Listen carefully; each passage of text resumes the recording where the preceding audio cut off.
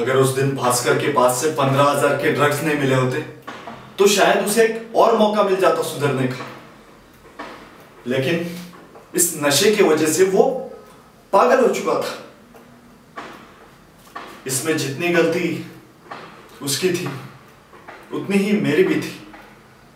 I know कि doing drugs is a crime, पर उसे ऐसे छुपाए रखना, एनकरेज करना, वो सब मैंने किया।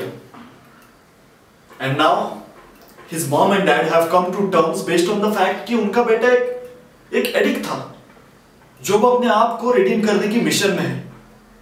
And you know what the good thing is, he is showing progress. Now I just hope कि वो जल्दी ठीक हो जाए। I can just hope for the best. Fingers crossed.